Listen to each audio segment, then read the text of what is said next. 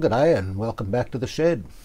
At the end of part one of this little Kriesler, I had it going nicely and then it unaccountably just stopped working or went to very, very low volume, and I couldn't figure out what was going on with it. I plugged it in again and it came back to life, which was as big a problem as it's not working, because I didn't know why it came back to life. I had a feeling it was some kind of mechanical fault, but I wasn't too sure what. But I took advantage of it working and wrote down all the voltages that it was getting when it was working properly, so that I could compare them with what happened next time the fault recurred. But I couldn't get it to go bad again. I knew there was something wrong, so I tried the freeze. That didn't work on anything. I tried tapping various components until I tapped one of the electrolytics that I'd just soldered in, and it turned out to be my own terrible soldering on fitting that electro. I'll show you what it was. So I found that by tapping this electro I could make the fault recur, and looking at the soldering, I don't know what I was thinking. It must have been late, or it must have been tired, or maybe I'm just plain stupid. But if you move the wires aside, look at that, there's a big drip of solder down just about touching the chassis. So yeah, I'll just sucker that up and it should fix the problem. Okay, there we go. So let's plug it in and just prove a point and make sure that it is working.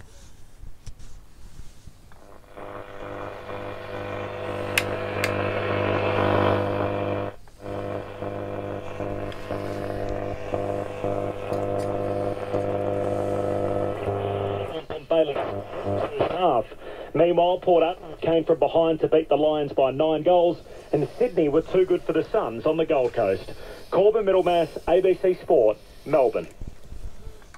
Well, that seems to be working okay now, which doesn't surprise me. Well, since it's going fine, there's nothing much else to do but get on with the recap, so I may as well do that. And I'll come back when I've finished, and we've got on with cleaning it up and an alignment and all the good stuff. Shut the capacitor to keep crap out of it.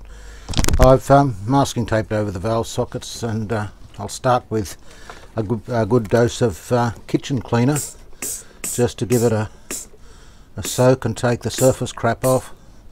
I don't know if this will make any difference at all, but it's a good start. Sometimes it works wonders, sometimes it doesn't. So I'll just work that around a bit.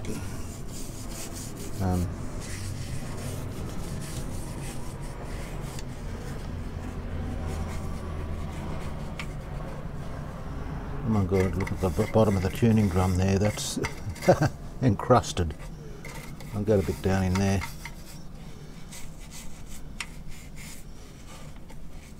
At least this will get the dirt off. I don't think it's going to do much with the rust, but at least after that it'll be cleaner rust. Okay, I'll let that soak for a few minutes. Come back and see if it's made any difference anyway. Well, that stuff does seem to be doing something. In some places it's leaving like a dull grey metal surface here and taking the surface rust off. In fact, I'm not at all sure that this is rust. It seems to be quite soluble. I don't know. I don't want to think about what it is, or I won't be doing this.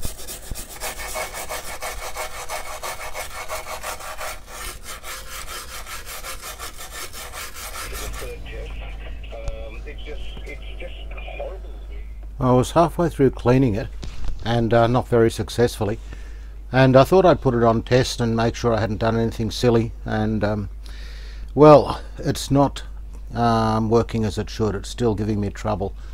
I'm getting very low audio volume. That's a strong station and that's full volume. Now, it's not the amplifier stage, because if I touch the pickup input, that's a pretty good robust hum, so I think it's in the RF stage somewhere. So what I'm going to do is turn it upside down, feed a signal into it and just see how far that gets and where the see if I can work out where the problem is. So I'll turn it upside down and I'll come back and see what we can come up with.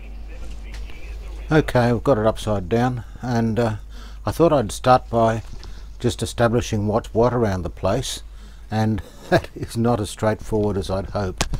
Okay, so this is the mixer oscillator valve here.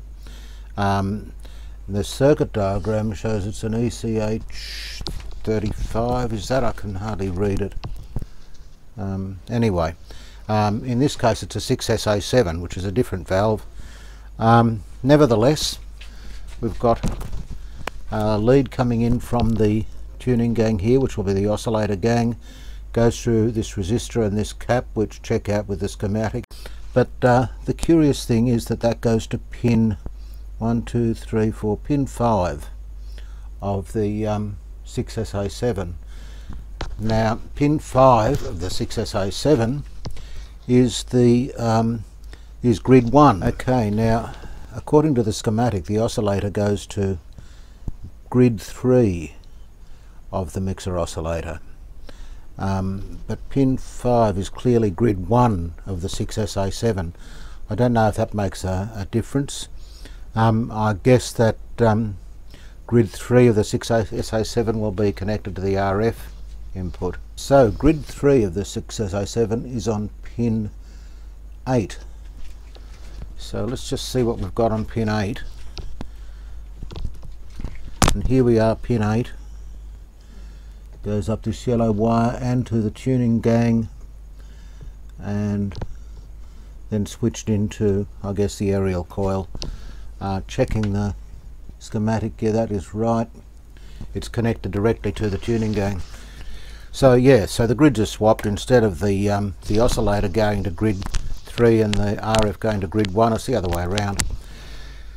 Now, I'm not suggesting that's wrong, it's just that everything in this radio seems to be different to what's on the schematic. It's really hard sometimes to know what's going on. The value of this resistor, which is attached to the oscillator via this little 50 puff mica, which is correct according to the schematic, 80 ohms, and it's supposed to be 20. I can't read the markings on the resistor, so I'm not sure what it's supposed to be. The schematic says 20. It's not 20. But I'll ignore that for the moment, because I'm really not sure what's supposed to be there. This radio differs significantly from this schematic anyway. The service manual I have shows 9 different variations of the chassis, and I still can't work out which one I have. It seems to be one of the later ones and a hybrid between 8 and 9. I don't know. So the plate of the mixer oscillator is on pin 3, and that's logical because it's going to the first IF coil there.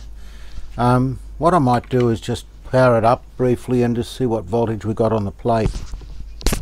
Okay, well, I've got it powered up. I'll see what we've got there. And 202 volts on the plate. That looks healthy enough. I thought while I'm at it I'd check the plate voltage on the 6SK7, that's the first IF valve, and it's also 203. So that's healthy enough. So it's not voltage related. Just noticed there's a spider's nest down there. I might just haul that out. This will do. Come on, out you come. There we go. Little ball of spider's eggs. This is great. This toothbrush for people with one tooth. Very useful in some circumstances. I got it from our local meth dealer. Okay, so I've got the old leader set up for 600 kilohertz, and on the lowest output I can reasonably get out of it. So that's on 0.1 of a volt per division, and it's a quarter of a division, so what's that, about 25 millivolts or something like that. I'm going to feed that into the aerial. I know it's higher than anything you'd expect at the aerial, but it's probably the best I can do, and we'll see if I can trace it through.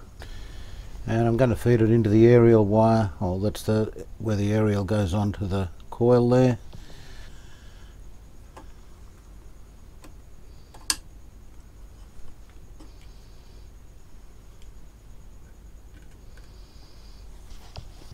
and I'll turn it on and just see if we can pick up the signal somewhere. The 600 it should be along the low end of the dial there somewhere, but I'll just wait till we get some warm-up happening. Got it on max volume.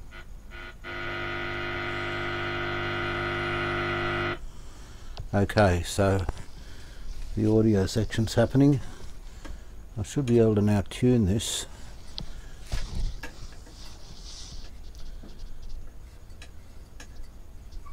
There it is.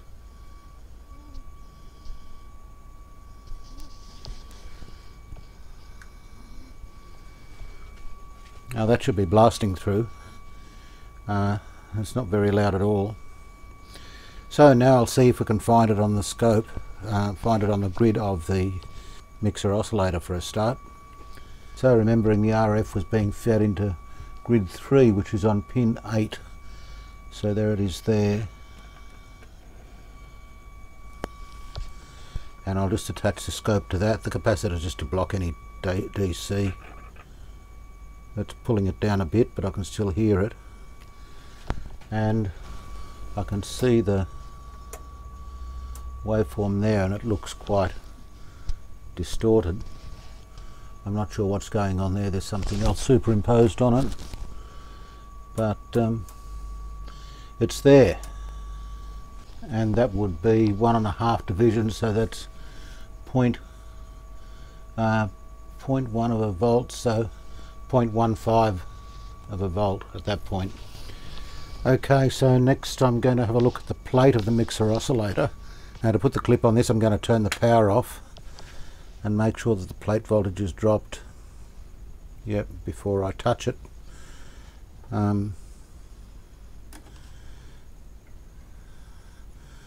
Also making sure this isn't going to short anything. Get this right away from everything. That looks safe enough. It's not going to, not touching anything it shouldn't. I'll just move it up a little bit here. Yeah, that looks safe enough. Alright, turning it on. And wait till we can hear the noise again. Okay, and now on the scope, I've turned that down to 1 volt per division, and that's just over 1 volt peak to peak signal we're getting in there. Okay, so I know the signal's making it through the mixer oscillator valve. I won't bother checking the oscillator. We know the oscillator's running because it is tuning stations, so I'm not too concerned about that. So I'll turn that off and I'll see if I can trace it through the IF transformer. So that's off. Just removing this. Now runs through the IF transformer and comes out on pin 4. The secondary goes to pin 4 of the first IF valve. That's this 6SK7. So we should see the output of the IF transformer on that pin. So let's turn it on again and see what we get. Okay, so I've got the scope connected via this cap to the plate of the second IF valve, the 6SK7. So that's set 1 to 1 volt per division now, and we're getting about 1.25 volts peak to peak on the plate of the first IF tube. So it appears to be working. Okay, so I've got an output from the first IF valve. Let's just check for continuity across the second IF coil. And what do we got there? 7.1 ohms there on the primary. And on the secondary, what do we got? 7.1 ohms on the secondary. Alright, so let's see what's happening with the second IF valve. So here we've got the secondary of the second IF, and it's going into the next tube. What is that anyway? It's a 6BD7. So that's going into that's attaching to the diode of the 6BD7. The other side of the coil will go through this resistor through the link to the for the pickup input and into the bottom of the pot. So just check we got continuity through all of that. But if so, we might be looking at that second IF tube. Not that I've got a replacement for it, but we'll see. Okay, so we have continuity across the coil. That goes to the diode. Doesn't go anywhere else from there. The other side of the coil through this resistor, which is fairly high value. Green, black and orange, that's 50k. So we should be seeing 50k through there. 55.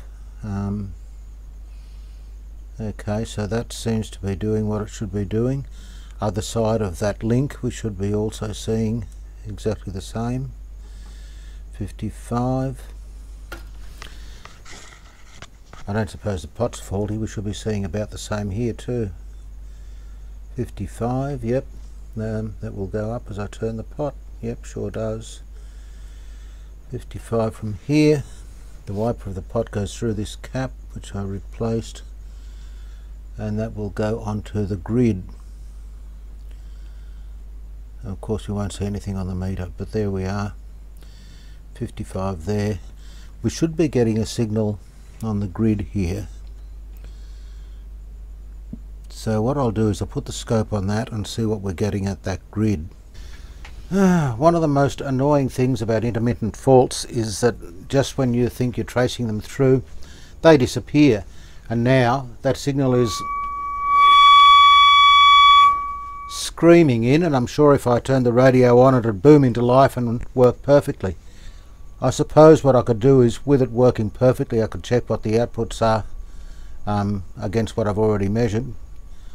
I'm really not sure what else I can do, but with it working it's pretty hard to trace a fault. I guess what I'll do is I'll go back to the plate of that first IF. That's the 6SK7. And we'll just see what we got on the plate now. And yeah, about 1.5 volts. Of course that's no audio volume, but the audio volume doesn't make any difference to this. We're looking at the RF coming through, and it's still at the same level it was before. So I'm assuming the fault isn't there.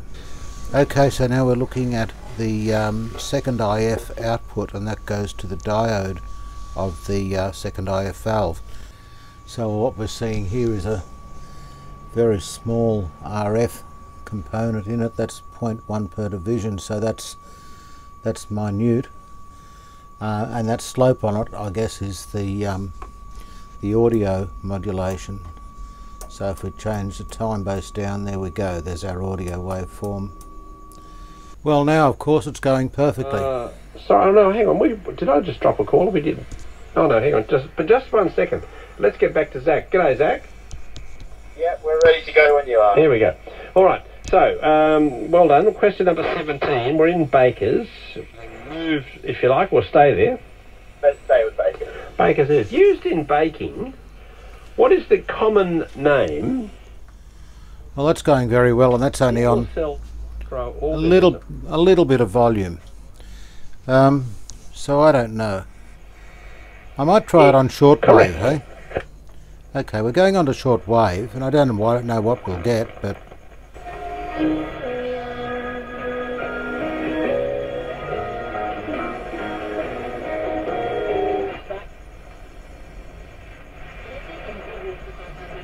very hard to tune shortwave with your hand on the capacitor.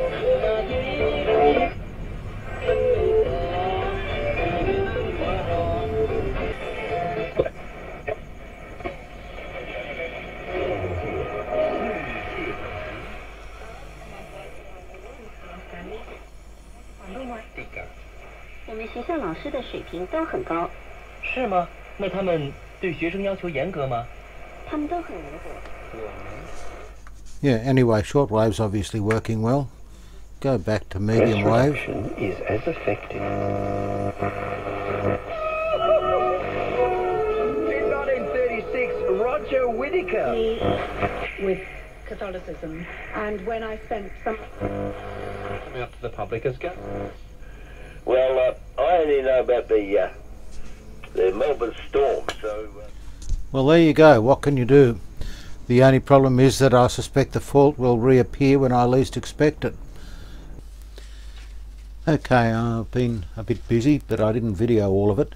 I've basically just rubbed this back with sandpaper, the worst parts of the rust, and I've given it a coat of rust converter. And I'm waiting for that to do its magic. It's slowly starting to turn black, and I'll just give it a coat of some protective nature, something like zinc coating or something over that.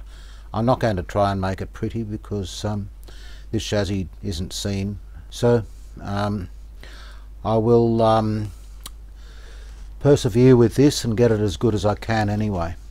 Meanwhile, I've also restrung the dial. Fortunately, the service data that I downloaded from Kevin Chant's website included a dial stringing diagram, and I was looking at this, and the more I looked at it, the more puzzled I became. In fact, this radio does not follow this diagram. This has two cords, one around the spindle, shown from the back as on the right, so that's the correct position. It has a spring to tension that and a loop around there, that's fine. It also has a second cord, well that's cord number 2. Cord number 1 is the one that drives the pointer, and it goes around the drum and back onto the start. It doesn't have a spring on it, but what it does have is this jockey pulley here, and that I presume is a sprung pulley. It seems to be on a pivot there somewhere and pushed outwards. This radio doesn't have that. It has a fixed pulley here, but that pulley doesn't provide any tension on the dial cord. It's not sprung in any way. And the way this dial cord was strung is that it was one continuous cord. It went around here, then around there, and essentially used the original spring, the spring on the main drum, to tension the entire cord, which kind of makes sense. So I've had to do it a different way, and I essentially go around here, along here, over the jockey pulley, or the fixed pulley that's there, and diagonally back up over the drum. I had to do that to get the direction of travel right.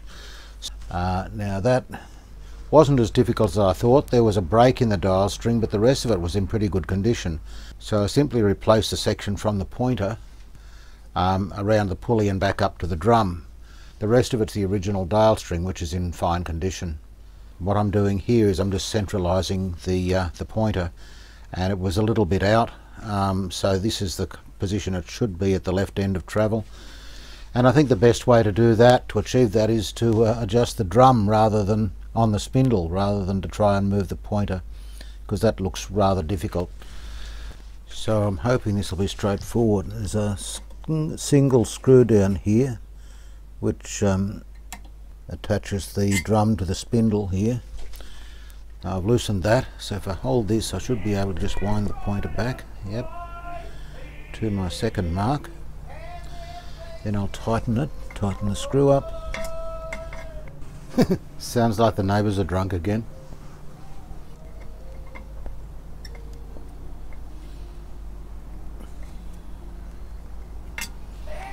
Okay, so now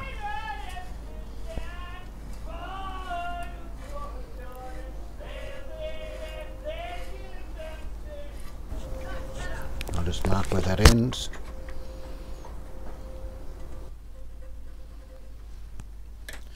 And that should be 40 millimeters from the end.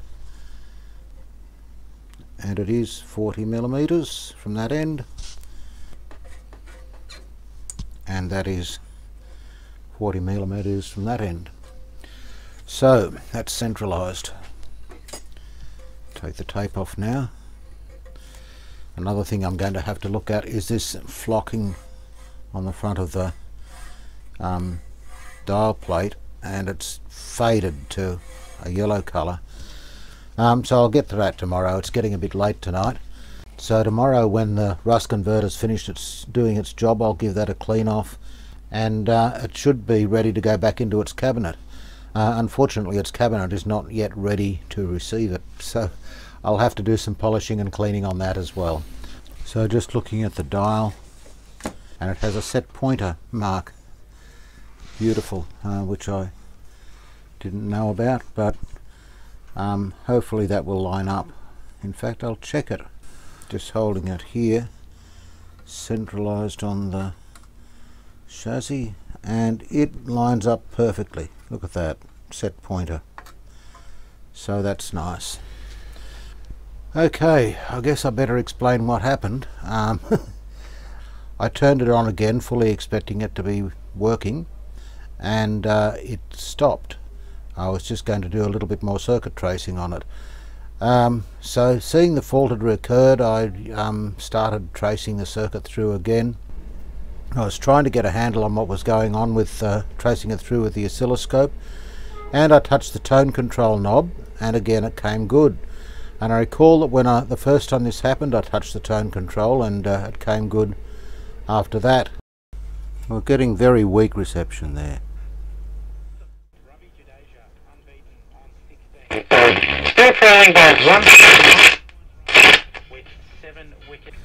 That was the tone control I just touched.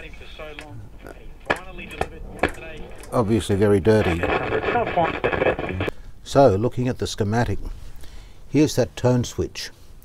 Now, it takes the output from the plate of the 6M5 via this resistor R65 to the wiper of the switch, and that then either feeds a portion of the full output, or via this capacitor, or via a resistor in this capacitor, to basically the cathode of the detector valve, the preamp detector.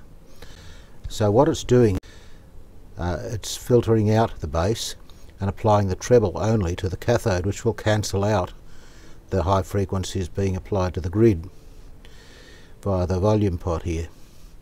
I was looking at this and I realised that if this was shorted to ground, it would effectively ground the cathode of the triode detector, and I'm wondering if that's what's happened. So I pulled the switch apart to look at any possibilities of where it could be grounded. The switch spindle is isolated from the chassis, and that's always a scary thing, because you only need a nut to slip or something like that, and you've got the thing grounded. And I'm wondering if the spindle of that switch is grounding and causing this problem. So I've got the switch here, and I've pulled it apart and cleaned it, but essentially the switch spindle is attached to this part of the switch, what I call the wiper, I guess, and that is attached via this terminal here to the cathode, or effectively to the cathode of the preamp. Now it's got this steel washer here, a fibre insulation washer, another small fibre insulation washer which sits in the hole in the chassis. On the outside it has this fibre insulation washer, and the chassis obviously sits in that slot, that groove between the two of them there. We have one of these, don't know what you call them, they're everywhere, and this, and that attaches to the chassis. That should isolate it from the chassis, but if the slightest bit of dirt or wire or anything metal got in there and shorted this to the chassis, it will be curtains. It would short it. So I'm going to put this back together rather carefully and make sure that nothing's earthing. Okay, putting it back in, and it did seem to click into place with that isolation washer in the chassis. So just checking one more time that it's not grounding at all, and it's not going to ground if I twist or move it at all. No, nothing grounded there. That is not going to the chassis. Alright, we're on dim bulb because I've been messing with it. Turn it on, and we wait for a bit of warm up to happen.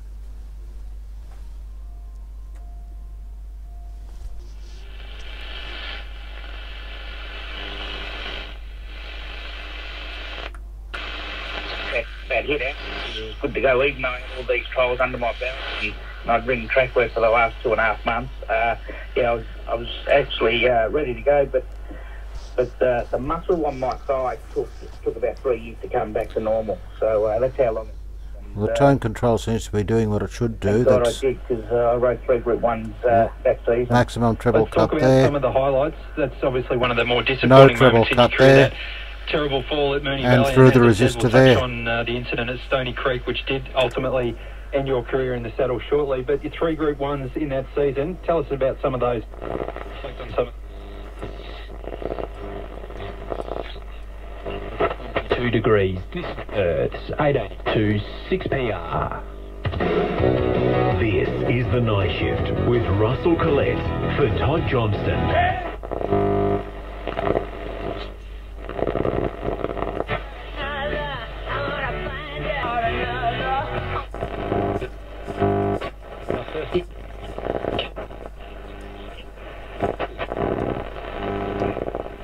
I was riding 50 kilos on them 2 horses, so that way. The firming capacity is the hamstring our best firming source available right now. Jake? Okay, well, I'm going to turn it on again in a minute and leave it on soak test for a while longer. While it's doing that, I might just see what I can do to further clean up the chassis. I know this will cause horror among some people, but what I'm doing is I'm actually brush painting the chassis with aluminium paint over the rust converted areas, and then I decided it was going to look better if I just did it evenly over the lot. And it is in fact possible, because I'm never going to get a very smooth finish on this chassis anyway, it's too rough, and I'm finding it is in fact possible to get a reasonably easy even finish just with a brush, and you can actually work around things like rivets and valve bases without having to mask them, and masking takes forever with one of these things. I'm kind of thinking for chassis that are not ever going to be pretty, it's probably not a bad option.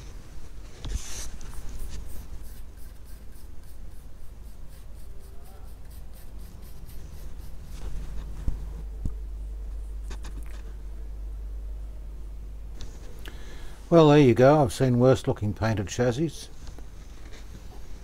I've seen better ones too.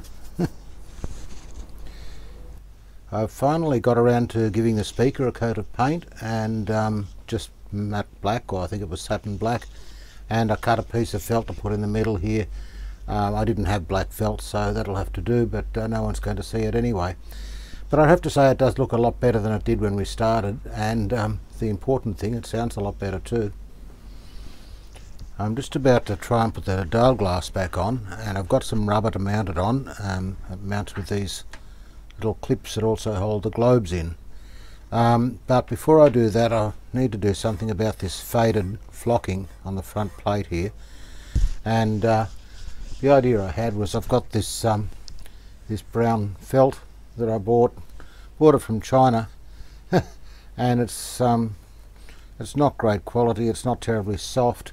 I had intended to use it for turntable mats on antique gramophones, but it's not the right colour. But even worse, the size, I misinterpreted the sizing, and it's actually way too narrow to be used on a turntable.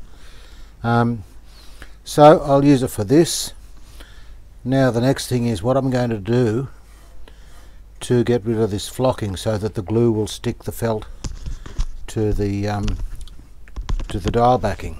And one idea I had, and I have no idea if this will work or not, but I thought I'd try and shave it. So I've got a disposable razor here, and I'm going to give it a go.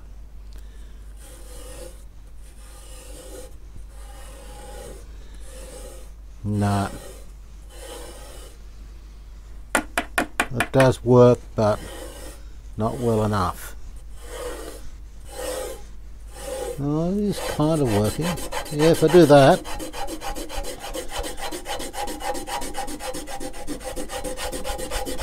It's going to make a mess.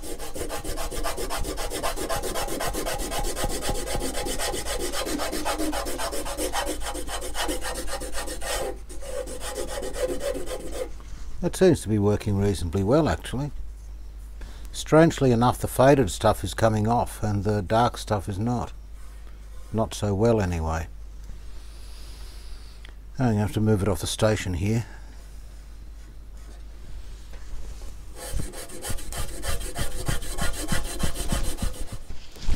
Okay, so for the rest of it I'm just going to use a plain razor blade and shave it with that. Yeah, that seems to work quite well. Well, certainly taking it off anyway. It's peeling a lot off, glue and all.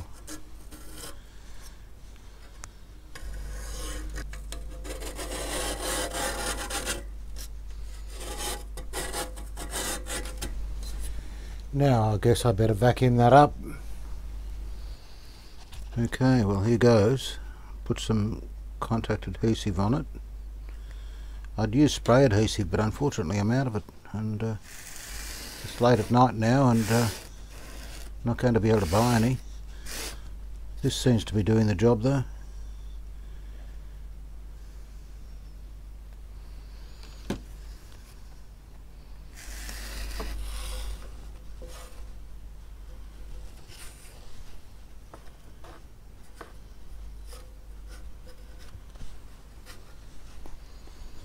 Alright, I don't want to give this too long to go off because I won't be able to move it at all once it sticks.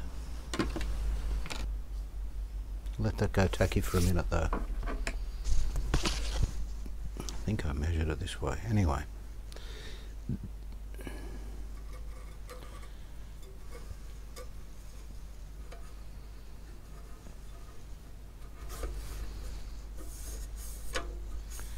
Put a little bit of grease on there too. Okay, doesn't look too bad. Now to put the glass back on. I've cleaned the outside of it pretty well. The inside unfortunately does have some dirt on it, and impregnated in that dirt is little bits of that flocking that was on the dial here. I don't want to risk taking it off. It's not too bad, but and I don't think it'll be noticeable with the dial on, but nevertheless, I'm not going to take any risk with it. So I've got a couple of these pieces of rubber which are approximately what was on it before, something like that. I'll put another one on the other side. You can see the mark where the old one was, so that's pretty easy. The original rubbers were hard and crunchy and certainly not usable again. So starting on the left, because that's where I happen to be, I'll put the dial lamp thing over. Easier said than done, but I'll press it over anyway and see if I can push the bottom half in.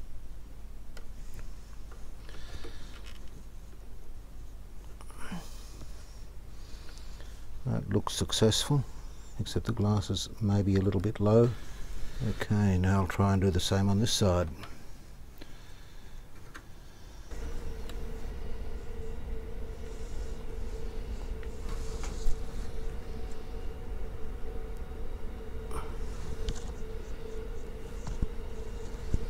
Okay, I think that's pretty much all right.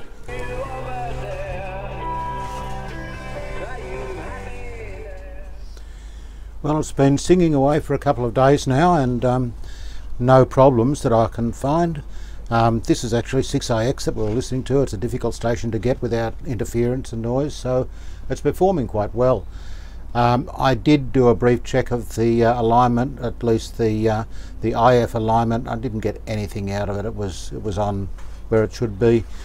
And as far as the RO is concerned, well, the stations are lining up where they should be on the dial, so I'm going to leave that side of it alone as well. The chassis hasn't turned out too badly. It's considering it's the state it was in. It's yeah, it was brush painted as you saw, but it's turned out quite neatly. I've also been polishing up the cabinet and it's turned out pretty good.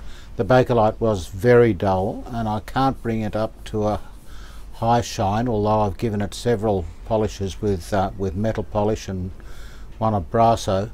It's still not as good as I'd like it. I might, once I got the chassis back in the cabinet, try and give it a coat of Canuba wax or furniture wax or something. I think that will bring it up to a nice shine. But for the moment, that's how it's turned out, raw, I guess. Well, there's the speaker bolted in, and I found some grill cloth that'll do. It's just black. I didn't have anything really suitable, but it's hardly seen through the grill anyway, so it's not that critical. So now I have to turn the chassis upside down and carefully lower it into the cabinet, hopefully without damaging anything. Right, here goes.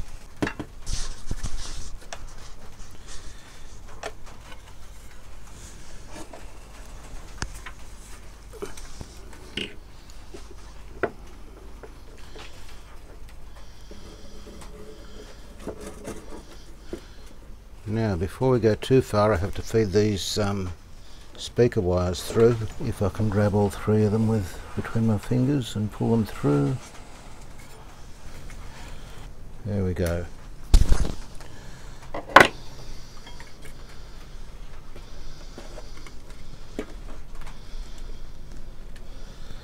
Alright, that's pretty much in its final resting place, I think.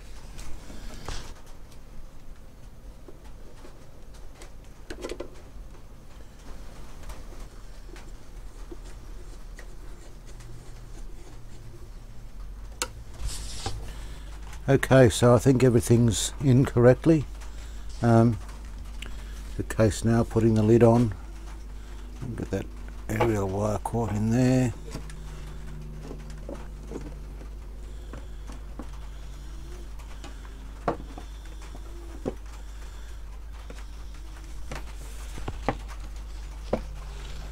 Okay, I think that's that. I've even got some little felt feet to go on this, although I don't think they're quite the right size. There's something like what would have been on it originally, so I'll put them on.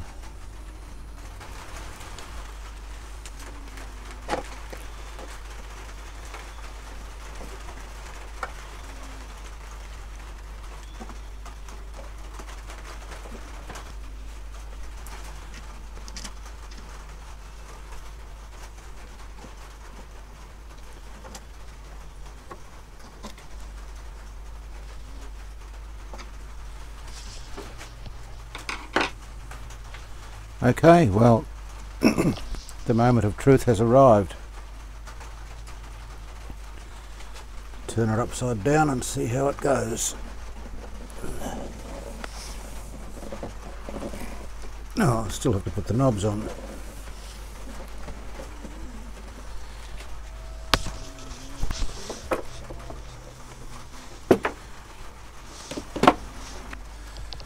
Unfortunately, I broke one of the knobs taking it off. They were very, very tight and I had to prise it off with a screwdriver, and the collar has broken out of the knob. So I'll be putting that together with a bit of JB Weld and whatever, and letting it set overnight. Just giving it a final polish with furniture wax, and it is coming up very nicely, I've got to say. I was worried about not getting any sort of shine on this Bakelite, but it's got a lovely colour to it now, so that's good. I still have to wait till tomorrow for the adhesive to dry on this knob, and then we should be good. I was a bit worried when I was fitting the new dial lights that they weren't really illuminating the dial very much. At least they didn't look as if they were. they shone on the edge of the glass and I couldn't see how much illumination would get through there. But now turning the light off, and I don't know if you'll see it on camera, but it actually doesn't look too bad. So there we go. On the What If app, what if it's Aussie for travel? Want to know the secret to feeling happy at home? It's having neighbours you love knowing. Well, still live. Join us for a tour and discover the joy of retirement in a community that cares. Call 1-800-. Well, there it is, all polished up, back in its cabinet and working really well, I've got to say. You never know with intermittent faults though. It hasn't acted up for quite some time now. It's been a couple of days, but I'm going to put it in the kitchen and use it as a kitchen radio for a while until the owner's ready to pick it up. I do think though that that tone switch issue probably was the cause of the problems all along. Anyway, it's been a little bit longer than expected, this one, but thanks for watching. I hope you've enjoyed it, and we'll be along soon with another interesting radio, so hopefully we'll catch you then.